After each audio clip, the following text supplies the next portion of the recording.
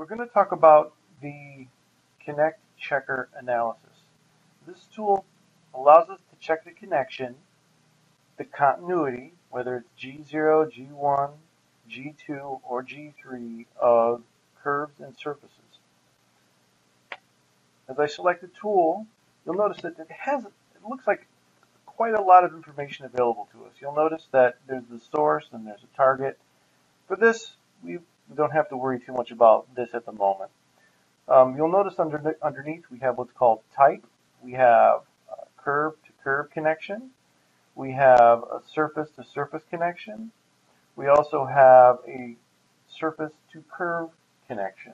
Now, this is allowing us to validate whether a curve touches a surface from edge to edge.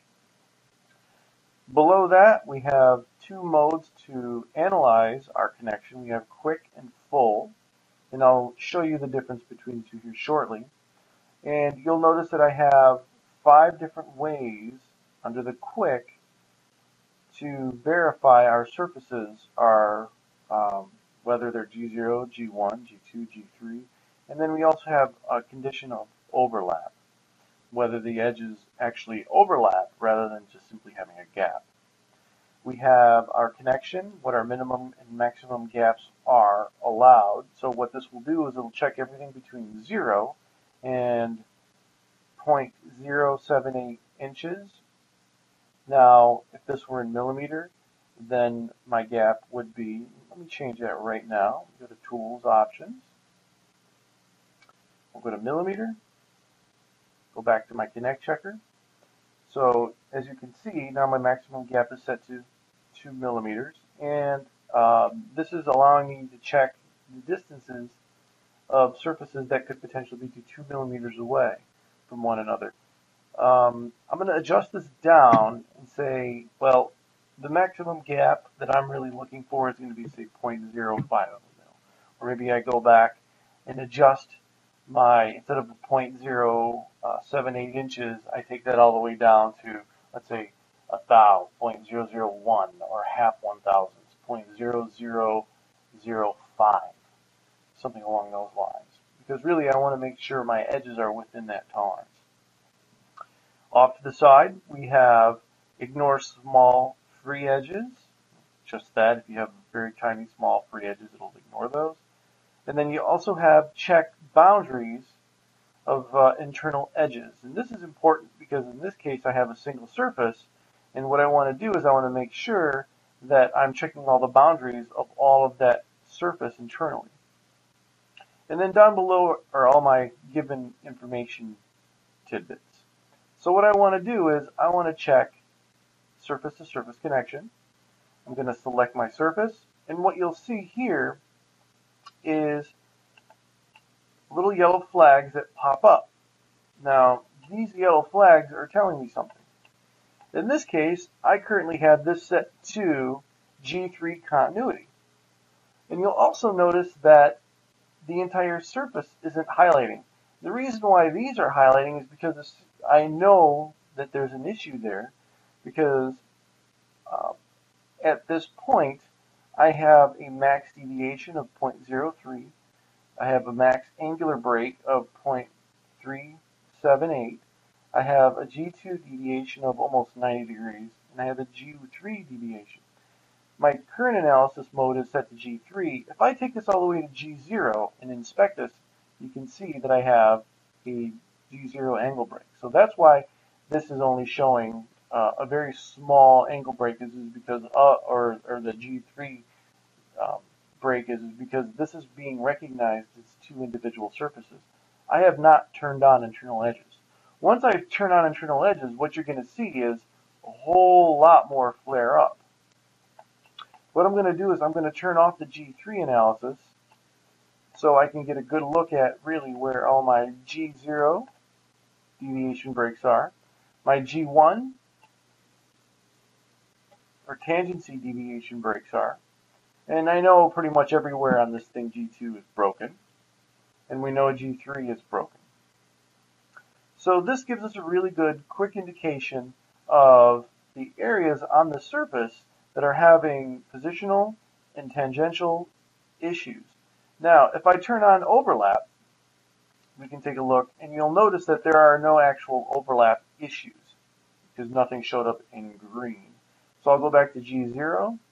I'll go back and turn on G1. Now you'll also note that when I turn on multiple analysis modes, the actual deviation number disappears on screen. So if you want to see the actual deviation number on screen, make sure you only have one of the analysis modes turned on. Now, if I look at this, I'm telling this that everything above 0.17 degrees is out of tangency. So I'm allowing everything from 0.17 and smaller to be considered within my tangency range. I can change this and say 0.0, for instance. Now, I'll have more area that is highlighting in yellow, indicating that I have a larger deviation, or a smaller allowable deviation. More is being caught because of that smaller deviation value. I can do the same thing for G0. I'm going to turn this off, G1 off, turn G0 on. You'll notice I have a 0.015. Now I'm going to reduce this 0.005 to 0.001. Because typically that's my default modeling tolerance. And click again, you'll notice nothing else really highlights. So the rest of this is pretty clean except for this one little area. And then we can see what our maximum deviation is down here as well. Now, I'm going to go back to my analysis mode. I'm going to go to full. And now what full does is it shows us everything along all edges at all times. So with my G0 set, you'll notice that this is telling me, hey, I'm showing my 0, so on and so forth. Now, if I'm showing too much information, I can come down here and say, you know what, I don't care about the min info. All I want to see is the max info. Now, the max info is highlighting all of this information across the part. So it gets a little tricky to actually inspect and see what's going on. You have this what's called discretization. And what this allows me to do is refine the amount of analysis that's taking place along those edges. This is picking fewer points along the edges to check. This is picking the maximum amount of points along those edges to verify as well. Now, if I come in here and change this to G1, you'll notice that G0 automatically turns off. If I take a long look at this and I inspect my model, you'll see that I have now a color scale that's displaying. And what this does is it gives me a range of deviations indicating where the reds and the magentas are the greatest amount of angle break and the blue is the least amount of angle break. If I want to see the actual color scale, I can take a look at the color scale. I'm going to auto min-max this, and we can see the magenta is 5 degrees out, the reds are 4.5 degrees out, and 4.5, and then I have 3, 2, 1, all the way down to 0. If I want to, I can adjust the color scale. So if I don't like the magenta or I don't like the reds and I want to really see those, I can make them different colors as well. I also have the ability to turn on a comb.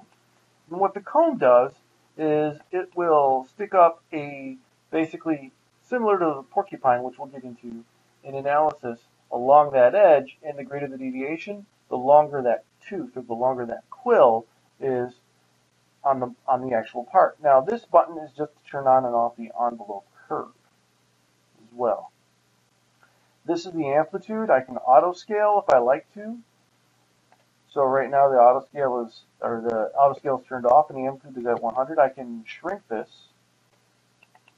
And because I'm having a hard time seeing everything because of all of the flags, I can turn those flags off. And I can see a little bit better where my greatest deviations are at. Now this works the same way with curves. If I have two curves that are joining one another, I can pick those two curves. In this case, I have one single surface. If I have multiple surfaces, I can pick all the individual surfaces. Now you'll notice that once I turned on the internal edges, it notifies me how many connections I have on those internal edges, and I have a total of 205 internal edges on that surface. So you'll also notice I have G2, I have G3, and I also have the detect overlap defect as well. And this is a quick Connect Checker. There's a bit more that can be done with it. It's an exceptionally powerful tool. This is checking the true mathematical alignment of those edges. If you're interested in a deeper discussion on Connect Checker and more of what it can do, I will be doing podcasts related to the Connect Checker tool. And if you're interested, please feel free to email me, and I will drop the information in the information tag down below to email if you are interested in a Connect Checker podcast. Thank you.